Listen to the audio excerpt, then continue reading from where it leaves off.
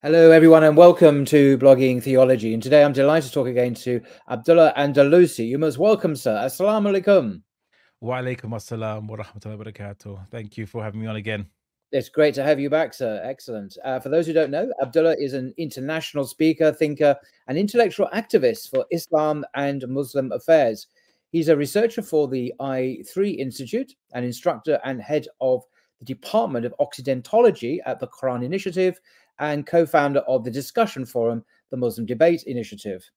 Now, last night on GB News, Nigel Farage debated Abdullah on whether the UK pro-Palestinian protests are extremist and whether the UK government is right to categorize expressions of support for Palestinians as extremism under their new extremism policy. And that's what we're really going to be talking about today. What is this policy and what's the context and the background of it? So Abdullah, it was great to see you on television talking to Nigel Farage. How did that go? And what's been happening in the UK recently? Why is this such big news? Okay, yes. So I was invited yesterday to speak with Nigel Farage, famous for his pro-Brexit kind of agenda, the UKIP, UK Independence Party, independence from Europe, and he wanted to discuss this new policy that's been introduced by the British government on the redefinition of extremism.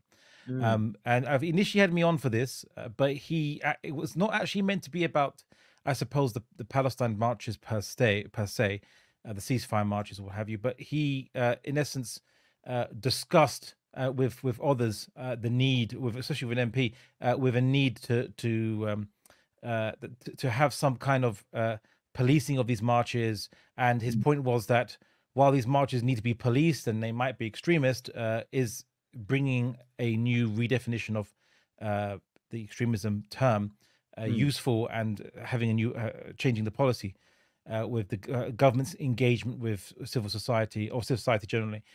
So it was mainly on that, but because he mentioned the Palestine marches in a negative tone, led kind of implying, along with other colleagues, that they are hate marches, they are racist or anti-Semitic or what have you. That I had to step into that and, in essence, really kind of discuss that first before getting onto the extremism policy. Even though, funnily enough, in the extremism policy, he actually kind of agreed that the British government, it's not needed for it to redefine extremism as a policy to capture people it wants to capture, i.e., mostly pro-Palestine marchers, ceasefire marches, and so on and so forth. One reason being that it was not going to be effective, but one of the main reasons is that it could even apply to people like him, because he has been described as having extreme views by even David Cameron. Really? Many years ago. So his views are really described as extreme, and he was ostracized by his own bank. So his bank, cancelled his account. I believe it's Coots. I believe it was. Because of his stated opinions, and so in a sense, that he's sympathetic to not having the government be able to harass anyone or to deem people persona non grata, because he himself was at times deemed persona non grata by many sections of the British public, many of them perhaps right thinking. But anyway, yeah. So this guy Michael Gove, isn't he? He's a British UK cabinet minister. He's brought out this new definition, hasn't he, of extremism, which I don't have it to hand, but it strikes me as rather woolly and vague and open to interpretation. But clearly, many people think, or many Muslims say for sure, it seems to be aimed at Muslims, really, to delegitimize, deplatform, demonize pro-Palestinian sentiments and other views. If you call for the caliphate, or you don't think Sharia law is terrible or something, then you might be caught in this net. Do you share those concerns that this definition is really aimed at Muslims, do you think? Oh, I mean, definitely so. I mean, even I said Nigel Farage and the other panelist, Toby Young, mentioned that in essence this is Muslims were in mind regarding this, as well as the Palestine demonstrators and ceasefire demonstrators, protesters. They wanted to capture these people because the law didn't capture them, and the argument that's made is quite insidious. It's these people, they protest, or their activism is within the law. So we need to have some way to catch them. So wait a second, but isn't that what you want from your citizens? Is their activities are within the law, right? It's not a problem if people act within the law.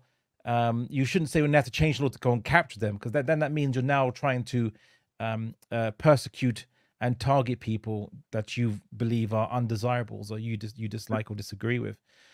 So clearly there's Muslims in mind. Clearly there's kind of pro ceasefire, anti-genocide demonstrators in mind to be targeted. And this is, in essence, as I said, people say the thin end of the wedge. The change of the description of extremism is designed to eventually a type of kind of pre-criminalize, I think, many organizations or groups and legitimate movements. We've seen in Europe a reaction to what would be very just legitimate slogans and kind of protest chants and things like this. For example, in Germany, saying "from the river to the sea, Palestine will be free" is actually now deemed to be racist or anti-Semitic and so on, and has actually been banned. There was a recent case where a middle-aged lady posted on her social media that slogan, and the police came and raided her house, arrested her. Where was this? Where was this? In Germany. Gosh. I mean, Europe generally, continental Europe, I think, is a lot more harsher environment for pro-Palestinian voices and for Muslims generally compared to the UK. Although we're moving, I think, in that direction. However, we're not there yet, but it is very ugly. I mean, the irony is that the Likud party, this is Netanyahu's own party in Israel, actually has that expression for Israel itself, but that's never demonized or denounced as hate speech. Of course, it's okay if they do it, but not okay if Palestinians want to have their self-determination and their land, their homeland back. But it's very, very, very disturbing. So I want to ask you, Abdullah, what is extremism? I mean, is it this nebulous subjective term, or does it actually have an objective definition, or is it just such? Is the coinage so corrupted that it's just a political tool to, demonize one's opponents? I mean, what's going on here? What is extremism, do you think? Well, due to my readings of you could say European and pre-European, you could say philosophy, ancient Greek and so on and so forth, I have to resist the urge to philosophize. No, don't resist. This is blogging theology. Give in to your urges, sir. Talk to me about theology and philosophy. Yeah. So the Aristotle's golden mean. All right. Okay. The way. So basically, this has been, in a sense, just very influential. The golden mean concept. The golden mean concept was the way to judge whether actions are moral or not, are where they are.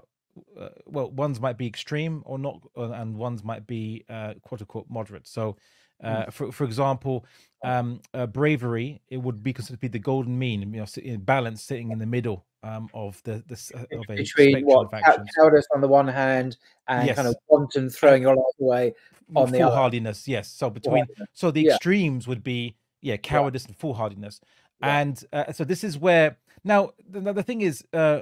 The Greeks would never use the word extreme so much, that going to the far extremities, but rather just that it's too far one way and too far the other.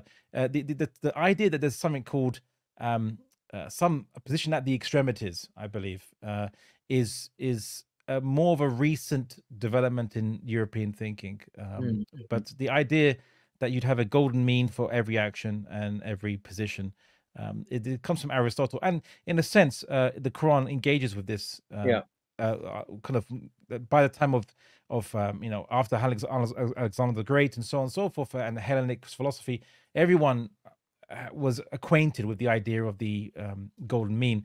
But the Quran kind of, because obviously the creator of the universe knows the kind of expressions and sayings that were going on in the area where the revelation is coming down to address human beings, and so it kind of appropriates, in a sense, this, but transforms it to an Islamic understanding, which is that you have the middle path, you could say, the straight path, and the veering off that is transgressing against the boundaries that Allah subhanahu wa ta'ala has set for mankind. So it's not that you're going too far to the right or too far to the left. It's simply that any transgression of this path is already too far. Yeah, I mean, I read it constantly in the Quran. You get the sense that, don't go, don't be the aggressor. Exhorting people to balance mizan and what we call moderation, I suppose. Today, it's a very anti-extreme document, isn't it? So don't go out there and just fight. Be careful. Use your reason. Have you not considered? It's always appealing to this kind of balanced, intelligent approach to life. That's my reading, anyway.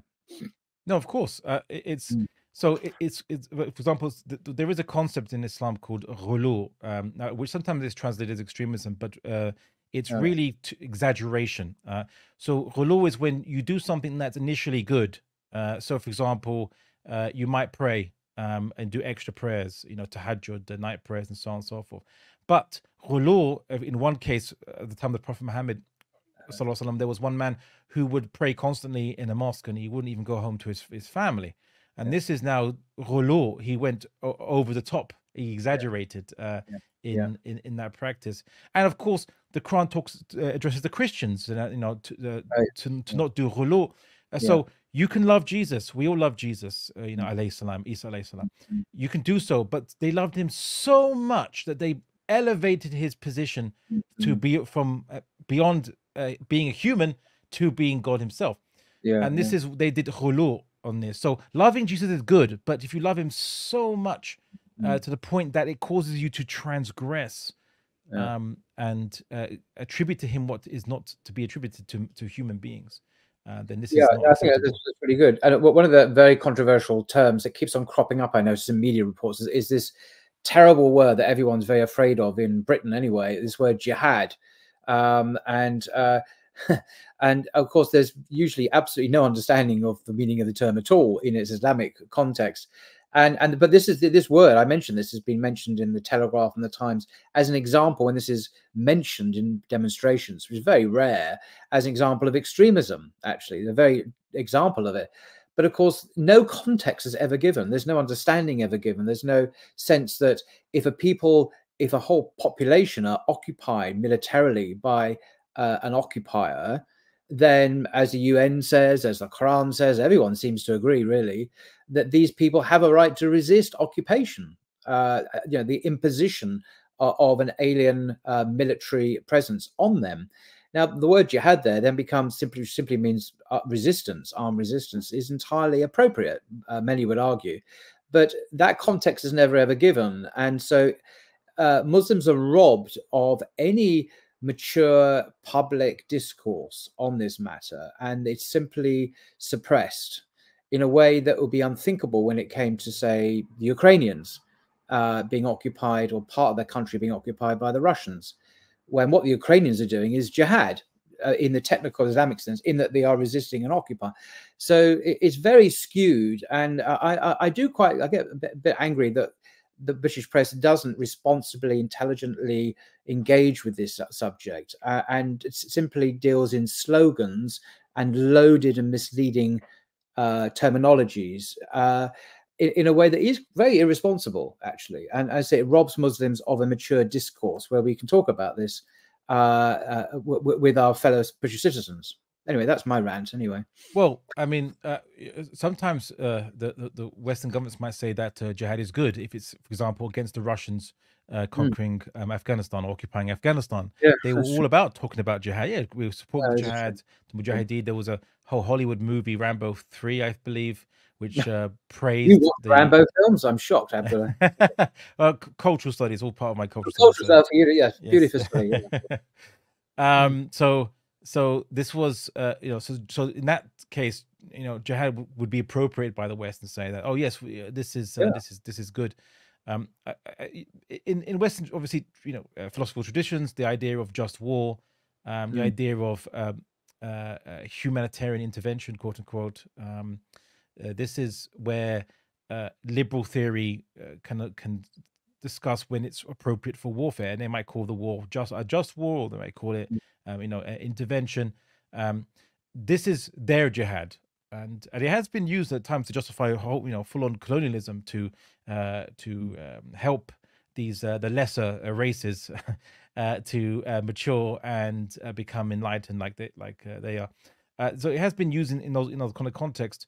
But the issue they have more specifically with jihad is they're not pacifists, but rather it's because Muslims have a separate lens and rubric by which they judge what is a just war or what is not a just war. So we don't view colonialism to be just, where you just want to go to other people's countries and suck up their resources and impose a law system upon them that they don't believe in, which is not the Islamic way, of course. The Sharia has always been only for Muslims, and any other people that Muslims have encountered during the many centuries, fighting against Romans, fighting against the Persians and others, Christians, Jews, Zoroastrians, they had their own law system. There was not interfered with at all whatsoever. That's an important point there, because I often think obviously there were Muslim conquests in the past, in the early centuries, but people often in the West assume that because Muslim armies went into, say, North Africa or the Levant, around what we call Syria or whatever, therefore the population, the Christians there, were forced to convert. Or it was like French colonialism when the French, occupied Algeria, for example, or Tunisia, whatever. So it was like that. But of course, where the people in North Africa were forced to become French and, inverted commas, heavy inverted commas, civilized. But that was never the case with the Islamic conquests, because if there was people had autonomy. They had, as long as they paid their taxes, their jizya, they were protected. They were free to worship and eat pork and gamble or whatever Christians do. Even though it's forbidden under Sharia, it's permitted under Sharia for them. But that kind of laissez-faire, or that kind of pluralism, I should say, was never really shown, say, under French colonialism, where people had to abandon their language, Arabic, they had to abandon their faith, they had to abandon their hijab, women did, and so on. It was much more assimilation into the French way. So it was quite different, but people conflate them often and think, well, we know what colonialism is, that's what the Muslims must have done, but that wasn't really historically what happened, was it? Yeah, I mean, as I said, it was.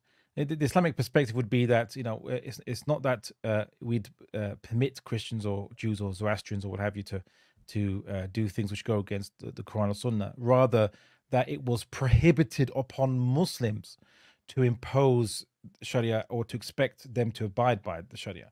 So it was Muslims were prohibited from interfering with these other communities. I coined not a term to describe Islamic governance, which is a federation of faith communities, a federation of religions, or what have you, because a federation, as the name implies, is you have multiple states where each state is sovereign unto itself, I suppose, and each states wouldn't really interfere with each other, but there'd be a constitution that would govern, in essence, their interaction. And in an Islamic caliphate system, each religious community was a state unto itself, in a sense. There was no territorial lines, there was no boundaries or anything like this. But it was each people was considered to be a community unto their own, and so in a sense they had their own sovereignty in a way, and all disputes would be negotiated, would be resolved according to a type of agreement that was negotiated when that community was incorporated into the Islamic caliphate system. So I use the term a federation of religious communities, or federation of adyan, plural in Arabic for deen, in a sense, which is, again, it's so far from colonialism. Colonialism is about going to other places, extracting resources, or at the very least imposing your law system, your values upon the people, in a sense, to convert them, even if you might not want to change their belief about what is in the hidden things and behind the universe and the metaphysics, what have you. You want to you're imposing a political structure upon them, a political system, a set of laws and values that accompany those laws. You certainly are imposing that upon them. So Islam didn't do that at all whatsoever. No, indeed. I wish that was more widely known in the West. Muslims tend to know about this, of course. So coming back to, if I may, to current events in the UK. So this new policy that the government's had announced is not a change in the criminal law, is it? There's not like things have become illegal. So it's this kind of declaration that the government departments, ministers, police, official bodies, public bodies can't work with or give a platform to so-called extremists. And I think in Parliament, Grove mentioned a couple of Muslim organizations, didn't he? Do you know what they were? Is it the Muslim Council of Britain, I think, was one? And not the Muslim Council of Britain, the Muslim Association of Britain. Oh, And Muslim it sounds similar. Yeah. And MEND, the Muslim engagement group for Muslim engagement in elections and political lobbying, campaigning. So these are, I mean, these are groups which ostensibly, if you ask them what are their stated positions or beliefs, except beyond simply Muslim interests and the Muslim, like protecting Muslim rights and so on, you know, you couldn't really state much, because these groups don't go around saying that they're going to you know, change UK into a Sharia state or all this kind of stuff. They're all simply discussing about Muslim engagement into elections, local affairs, and protecting Muslim rights in the UK. But this is deemed to be too much. It's deemed to be, you know, a bridge too far by Michael Gove, and that these are declared to be extremists. Of course, Cage as well, or short for Cage prisoners, who campaigned for those who've been locked up in Guantanamo Bay and have not been charged officially of anything, but they're still imprisoned. Those who've been harassed by security forces in the UK and so on and so forth. Those who've been entrapped into with charges and things. There are all the mentally vulnerable as well. There were cases where mentally vulnerable Muslims have been harassed and cajoled by security forces, which this is what they deal with. This is what they deal with, and they engage via the legal system. They do political campaigning, but even for them, they're deemed to be extremists by Michael Gove. So the question is, obviously, what is Michael Gove really aiming at when he mentions these groups and organizations? Of course, it's these groups and organizations which are deemed to be groups that are prominent in the Muslim community, that defend Muslim rights against the encroachment of imposed hyper-secularization of the Muslims, hyper-liberalization against the Muslim, or muscular liberalism, as the conservatives call it, and that these are obstacles that need to be taken out. So these organizations that call for Muslim rights, they get targeted first, and they're not going to be the last organization that will be targeted. No, I mean, the Five Pillars, the independent Muslim news agency in the UK, was apparently on the list of organizations that was going to be announced or denounced even in Parliament, but their name didn't appear in the end. And there's speculation that, you know, Five Pillars is, you know, a creditable news agency. Their journalists are part of National Union of Journalists. They're regulated. To, you know, label journalists as extremists like this would be, you know, pretty unprecedented. It would be crossing various kind of red lines. So the speculation is that their name was removed because of the implications of calling them out like that. But nevertheless, they were on the list. Well, it was published. I remember reading it in, I think it was The Guardian that had mentioned it.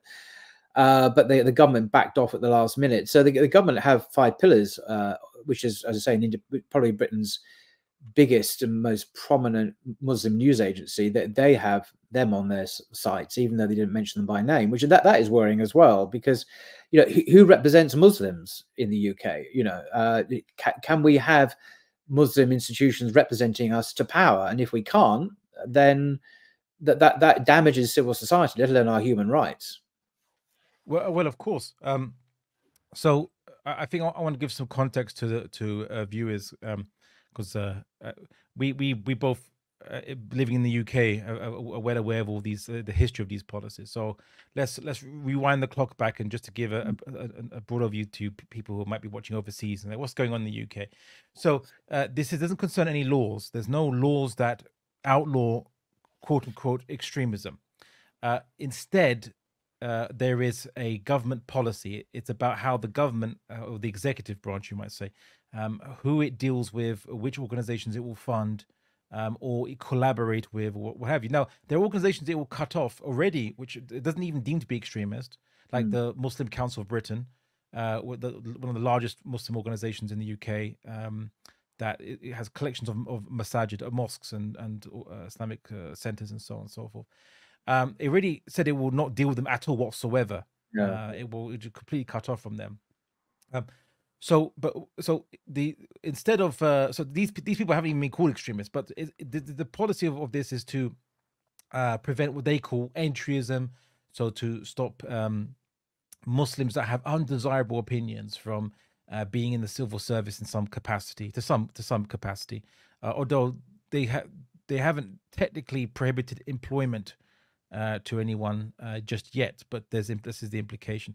So many years ago, going back to Tony Blair's era, in the Labour era, so the Iraq War is happening, and there is some Muslims are angry and upset about the massacres of Iraqi Muslims and the false pretext for war. So unfortunately, some engage in criminal behavior in the UK.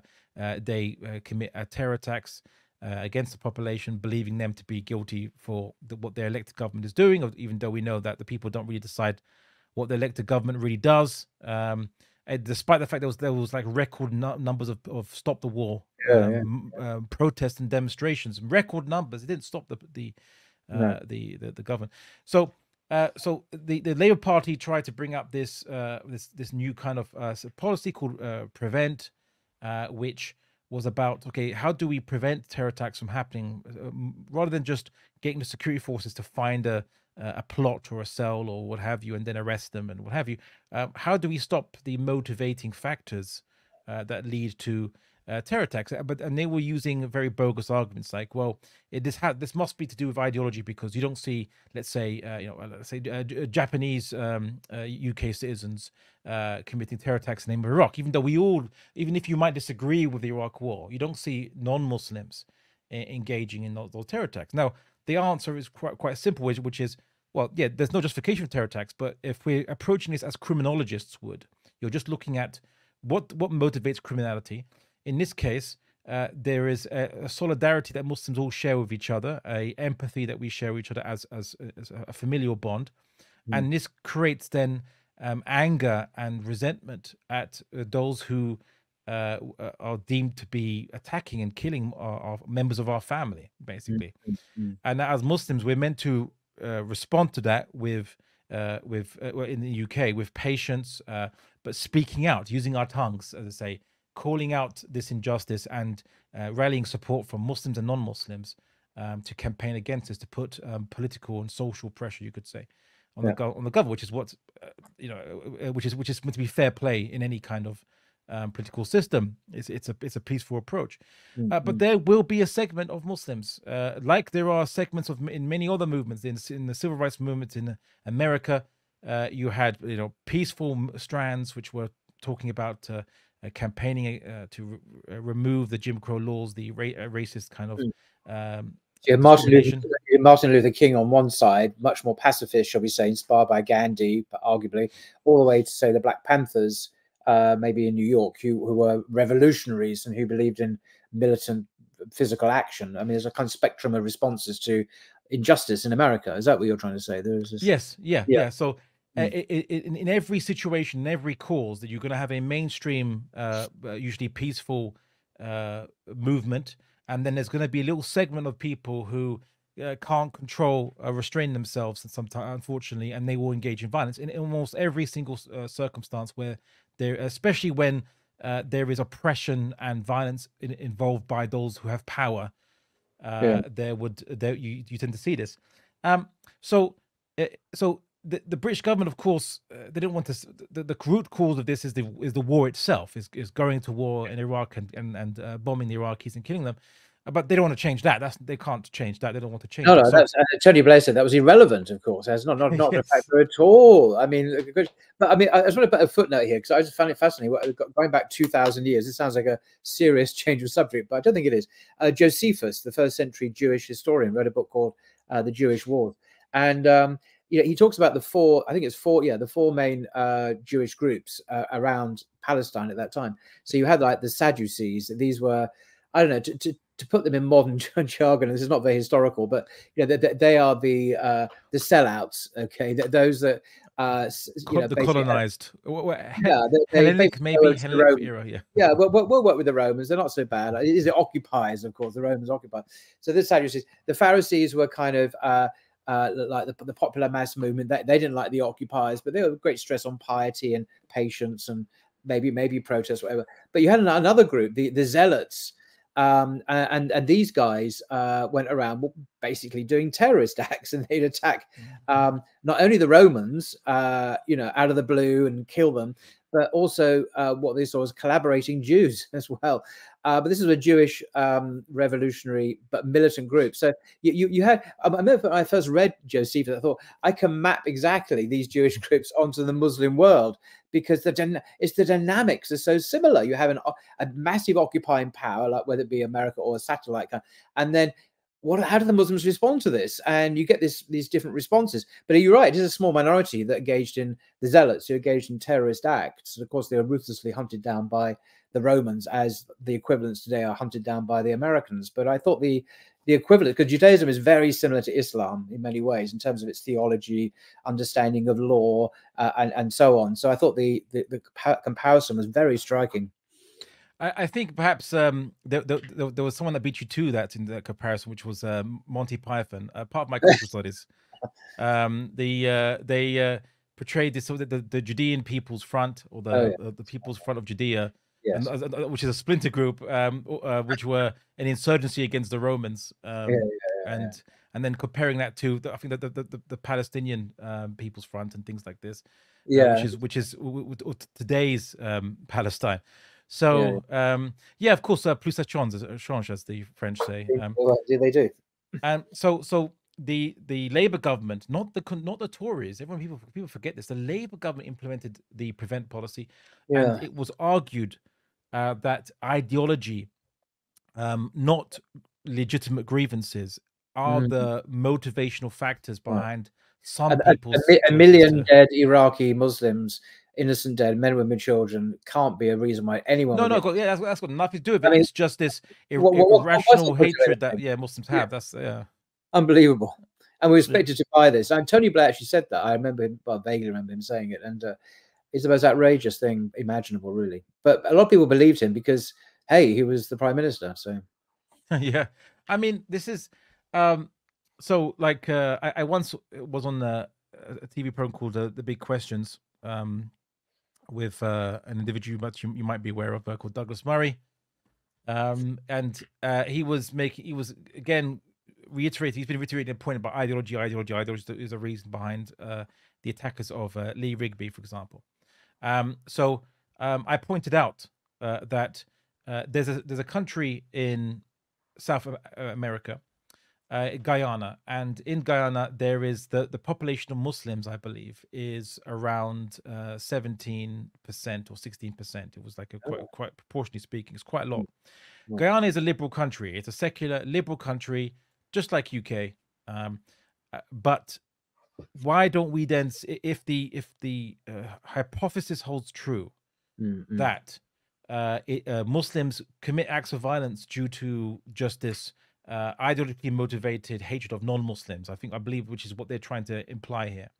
Why don't we see terror attacks occurring in Ghana when there's a larger, proportionally speaking, population of Muslims there, proportion to the population than there is in France, in England, and so on? Why don't we see terror attacks in Switzerland targeting the Swiss specifically? Why not in Republic of Ireland attacks by Muslims targeting the Irish? The answer is that these countries are not involved in wars and aggression. Bin Laden himself said, he said, if the interview was true, why is no one attacking Sweden? I think he said. It was like, well, yeah. Sweden got to do anything, but so which is the point. So yeah, of course, there's a connection. That book, was it Bruce Lawrence, which is message messages to the world. I can grab it if you want, but yeah, that's what Bin Laden says in one of those books. He collected all the sayings of Bin Laden, and it was fascinating because most people are not exposed to his justifications. Now, as much as I would disagree with his justifications for targeting non-combatants, and his justification wasn't from the Quran or Sunnah. He didn't say the Quran or Sunnah motivates me to or allows me to target non-combatants. Quite the opposite. He admits. He says that when he's asked by an interviewer, said like, "Isn't it prohibited to target non-combatants?" Because you're right, it's forbidden by the Prophet Muhammad to target women and children. But he said, "But this law isn't absolute. It's not, No, what he said was, I may correct you. He said this law is not set in stone. That's in the English translation I've got here. I remember this. I can get it highlighted. So in other words, that Bin Laden was a liberal or reformist in some way. He thought you could actually ignore fundamental tenets of the Sharia, Muhammad's teaching, because because they're not set in stone. We don't have to follow that now. Even though there's an absolute prohibition on targeting women, children, and babies and whatnot. By the way, that targeting is explicitly enjoined in the Bible, by the way, in many Old Testament passages, but that's another subject. Against Amalek, which Benjamin Netanyahu exactly against the and of course he's not an extremist, even though he's actually invoking the Amaleks, who were people who were targeted by according to the Bible anyway, the Israelis, and were commanded to be wiped out, specifically targeting women, children, and babies. I mean, 1 Samuel 15 in the Bible is the biblical reference. You can read it for yourself. So Netanyahu had this dog whistle reference, which most people in the West didn't get, of course, because they don't know their Bibles.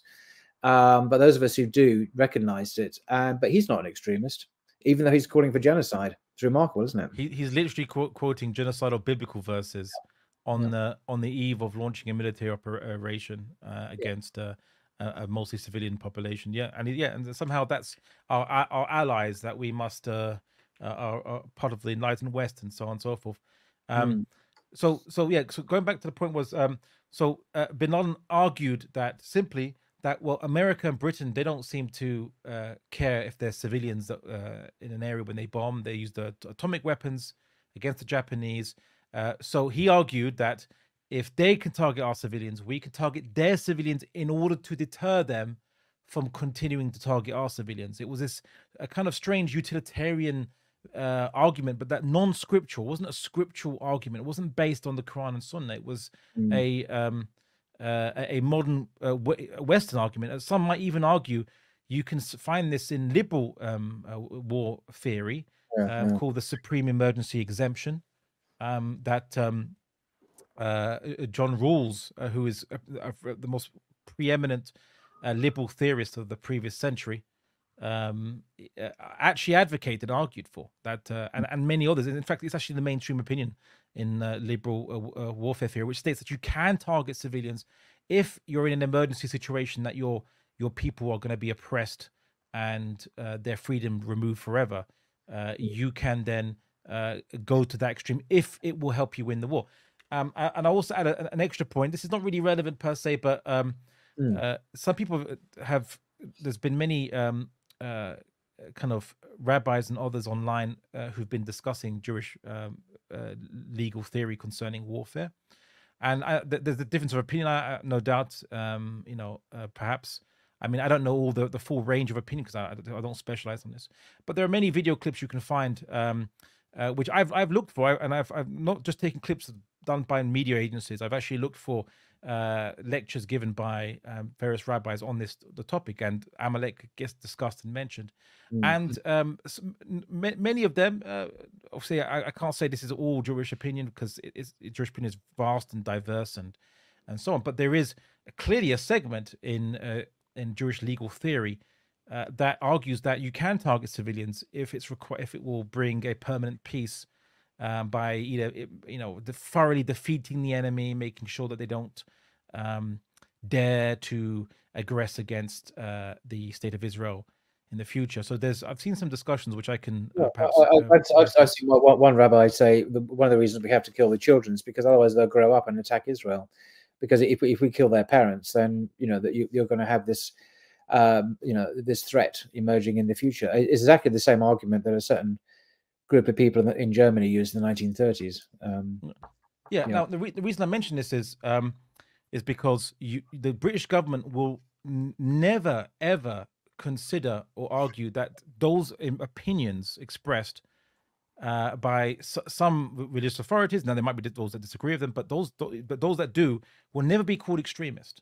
But when if there are Muslims who are not arguing that at all whatsoever, because Islam prohibits this, but simply says that, for example, jihad is legitimate in defensive contexts. Just simply saying that, just not even relating to any particular conflict, just simply saying jihad is legitimate as in defensive context to fight against an aggressor, they'll be called extremist for that opinion.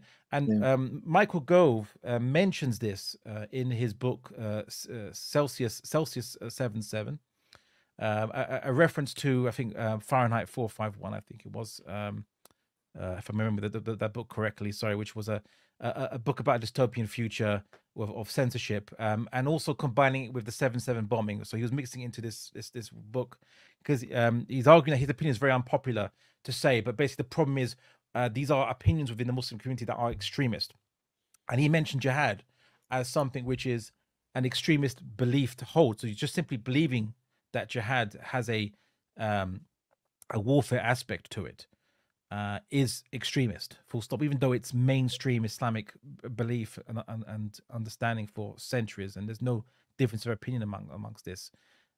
So this is the kind of situation that we're getting, which is the British government from the time of the Labour Party, but it became more explicit when the Tories took over and under David Cameron, that it was specific aspects of Islamic opinion, Islamic beliefs and creed that was deemed to be not acceptable for a Muslim to hold. David Cameron also mentioned that it was a problem that there are Muslims that have a solidarity to other Muslims around the world, and not a primary loyalty to their state and their countrymen. When I hear that, it's so ironic. I'm thinking of American Jews in the States, obviously, who may have dual citizenship. Even if they don't, often their loyalty is to this country in the Middle East rather than to the United States, actually, or it's a dual loyalty, or it's a compromise loyalty, or whatever. But that criticism never applies to them ever. You know, nothing wrong with that, but putting the interests of that Middle East country first. But if Muslims have this global solidarity, which they do, and it's there in Christian theology too, the idea of the body of Christ, where people are united by their incorporation into Christ, as they call it, that there's also that global sense. But it's become so secularized now. It didn't used to be, but it is now, that it's become virtually meaningless. But for Muslims, it's still a vibrant part of our faith, that we are brothers and sisters of each other, wherever we may be in the world. But it's a very characteristically Abrahamic belief. It's not just a Muslim belief, if you like, in that sense. It's very Abrahamic. So you'll find it in all the three Abrahamic, if you can call them that, Abrahamic religions traditionally. So yeah, so these counter extremism, quote unquote, policies were from the outset designed to target Muslims specifically, because, as I mentioned before, in other religions and other faiths, what have you, you might have concepts which are which, if a Muslim said it, it would be deemed to be extremist, clear cut. Like for example, some opinions amongst in the Jewish laws of warfare and according to the halakha system. But of course that's ignored. Also, another point I actually mentioned once was there was a huge furore in the UK about Muslim marriages and Sharia tribunals, which are voluntary arrangements. And the argument was that there's a lack of equality because in Islam, a man can get divorced quite easily, whereas a woman at least needs to go to a Muslim judge or some kind of arbitrator, but she can still unilaterally get a divorce. That's not prohibited for her to do so. She has to go to a judge. Now, I pointed out at that time that well, in England, everyone has to go to a judge to get a divorce. And sometimes, and there was even a case in England where a woman was actually denied a divorce in the UK.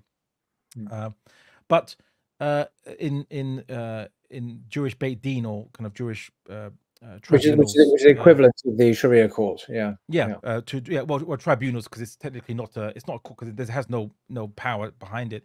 But in Jewish tribunals, according to halakha law, women actually cannot get unilaterally divorced. It's prohibited. They have to get permission from their husband. It's called a get, not the English word, but this is the word that used a get.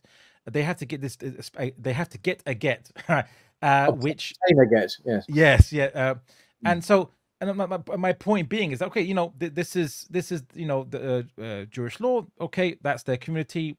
That they should be allowed to follow that their own law system. Islam gave them the same kind of ability to do so. But if the Muslims believe that, right? If there were Muslims saying that a woman couldn't get divorced unless she gets permission of her husband, they would be even more government clampdowns on Muslim tribunals, or investigations of tribunals, or reports, and so on and so forth. There'll be calls from the rafters to limit the application of Sharia law. But yet there's absolute dead silence on this from our Semitic cousins. Kind of those who are following the Jewish law and the Halakha law. So I raise this point to highlight that counter extremism is basically targeted specifically against Islamic beliefs and Muslims.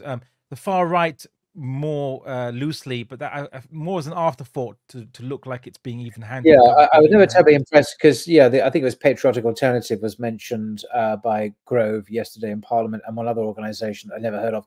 But I always get the impression these are kind of half-hearted additions to a list which is really seriously meant for Muslims, really, just to give the appearance of balance, so to speak. But and indeed, I think the government has said, have said that their main concern is the Muslims anyway. So we're not really fooled by this apparent even-handedness, I think. So yeah. I just want to, sorry, carry on.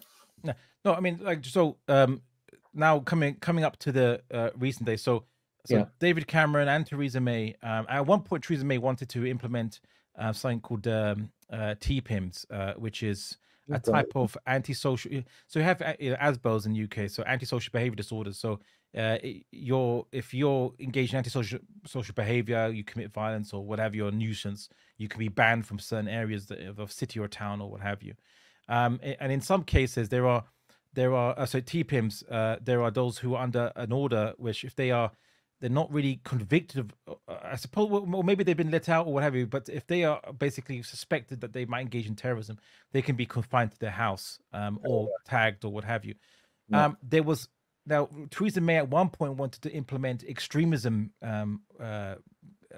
orders, which would limit people who haven't committed any crime. They just express opinions which are legal, but deemed to be extremist, that they would be prohibited from accessing the internet, from going on, giving lectures, giving khutbahs in mosques. That got shot down pretty quickly. But these were the type of things that the Conservative Party tried to ramp up in terms of their counter-extremism policy. And now David Cameron, during his reign, quote unquote, his tenure, there was a policy, there was a definition of extremism that the government used, which talked about those who contradict British values. Democracy was mentioned, and it was a bit more vaguer, basically, and it was hard to implement. It was something which, and of course, implement as in organizations that the government would disengage with or they wouldn't liaise with, but it was used at times by the Charity Commission, which investigates and reviews charities in the UK. And there are certain benefits if you have charity status. Anyone who donates money to you, obviously it gets tax exempted, that donation. So they started to use this policy to investigate charities for extremism, even though there's no statutory requirement for you to have a certain set of beliefs or not express a certain set of beliefs, as long as you're not breaking the law. Basically, you're funding terrorism. So it was used in that level to harass charities, and many mosques are charities, basically. They're considered to be charitable trusts. To harass them, and whenever they invite a speaker that the Charity Commission doesn't approve of. Of course, it was not helped by the fact that the head of Charity Commission, Shawcross, works for the Henry Jackson Society, which is a neoconservative think tank that with Douglas Murray now is currently the head of it. which has obviously had expressed issues with Muslims, Muslims immigration and Muslim beliefs, and the problem of integrating or assimilating Muslims in the UK.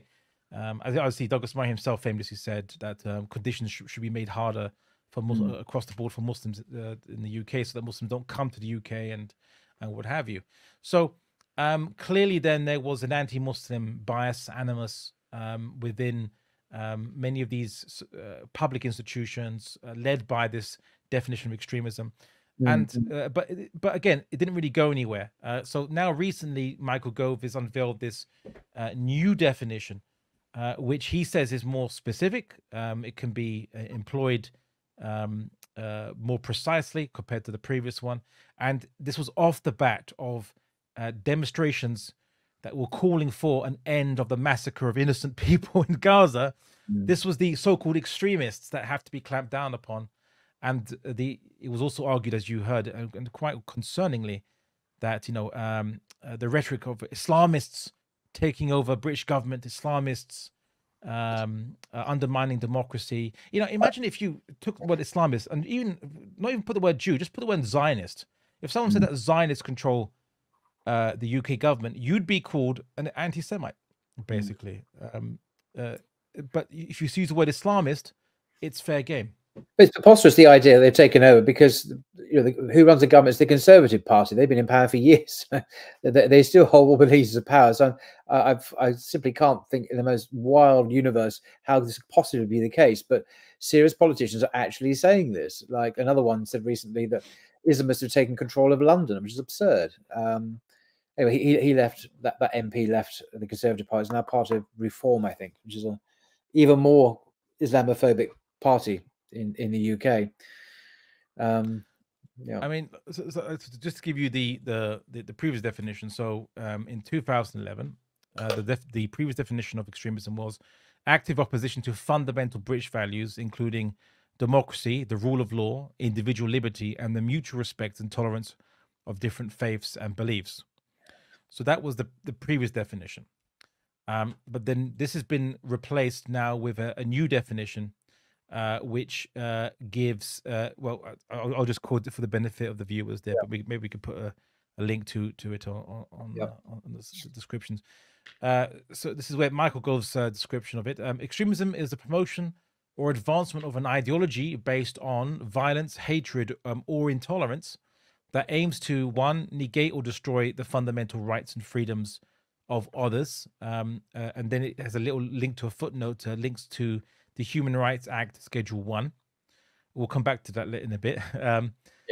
Or two, undermine, overturn, or replace the UK's system of liberal parliamentary democracy and democratic rights, or intentionally create a permissive environment for others to achieve the results in one or two, which is quite scary, because this means that you might not be deemed to be extremist in your beliefs. You could be card-carrying liberal from the Liberal Democrats Party, what have you.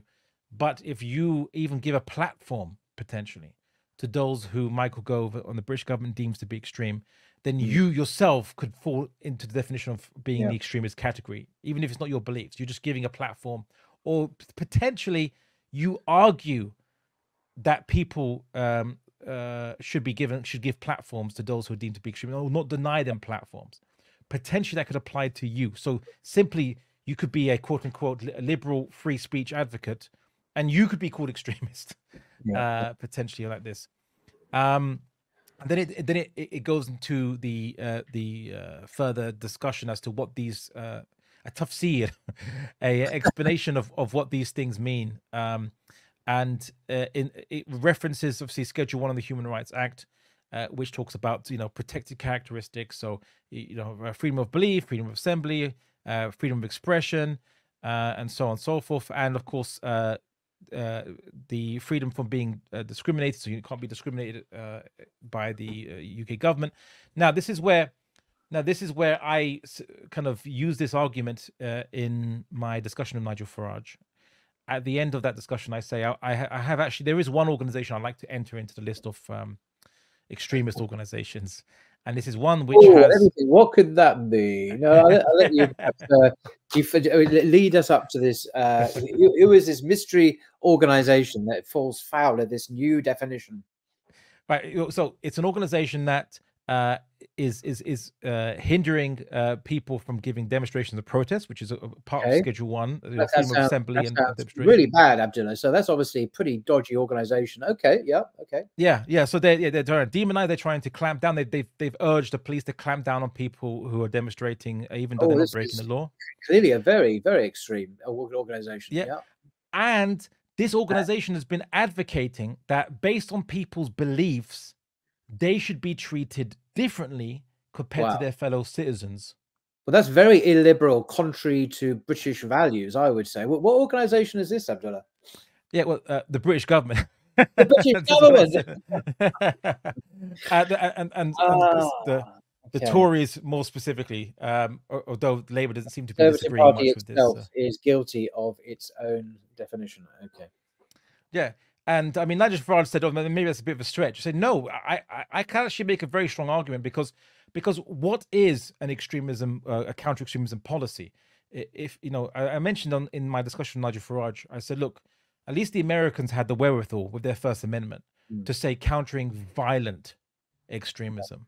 Yeah. So they were only going to go after violence. So anyone that motivates, anyone that's motivated to commit an act of violence, that's the extremism they're going to go after. But to simply say no, not violent extremism, but we're going to go after extremism, it's per se, which is just simply beliefs and ideas, and then go after them how? Well, we're going to treat them differently. They're going to be denied the same civil rights that other people, individual citizens, organizations are entitled to. Then you're literally saying that you should discriminate people based on their beliefs, which goes against the Schedule 1 of the Human Rights Act, which ironically is used as the basis to measure whether you're extremist according to this counter-extremism policy. Yeah. So the counter-extremism policy is itself extremist, Right. by that measure. No, I think there's a powerful case that can be made there. Absolutely.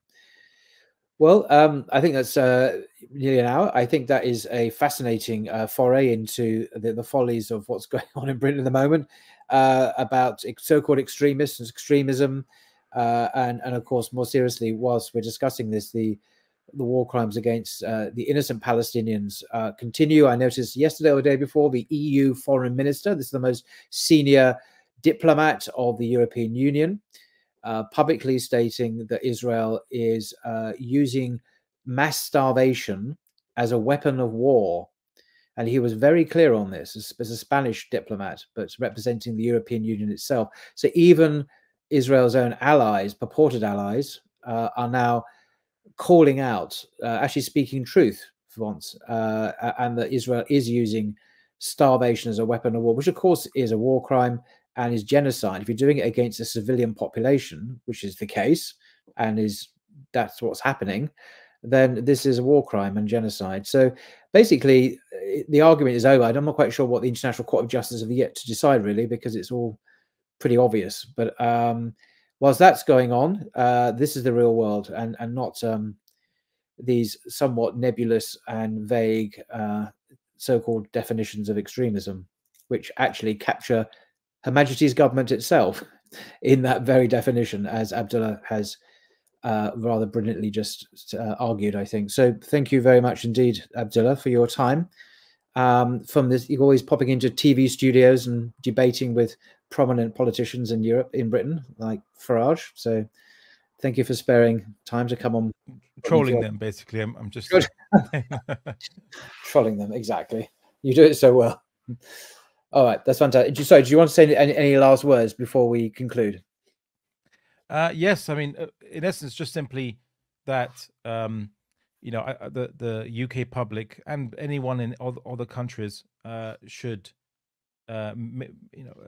be defiant and maintain a stance against counter-extremism policy, which is it's thought policing, and it's because the government currently is as obviously dog whistle politics. It wants to appeal to populist anti-immigration sentiment. It wants to appeal to those who have been told to fear Muslims and fear Islam, but also it's part of its, in a sense, a forced assimilation policy, because it deems that Islam itself is not compatible with being in Britain, and that Muslims have to change their opinions. And if Muslims don't change their opinions, because it's difficult by law to force people to change their opinions, or to silence expression of certain beliefs or ideas, they will bring in as a slow form of creeping kind of criminalization, you could say, starting with discrimination and discriminatory treatment, and civil discrimination, you could say, against them, in order to silence authentic expressions of Islam, and to create a secularized form of Islam, kind of by hook or by crook.